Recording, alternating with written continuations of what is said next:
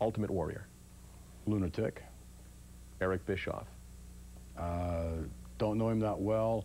By reputation, not a nice man. Hollywood Hogan. Wow.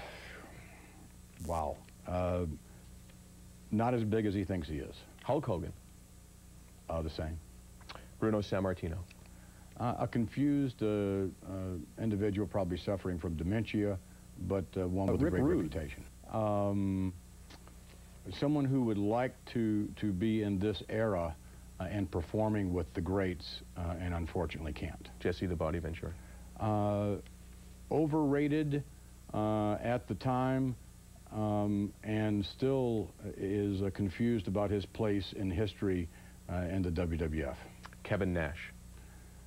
Kevin Nash, a very fortunate individual that someone saw the talent finally that he had and gave him the opportunity to be something.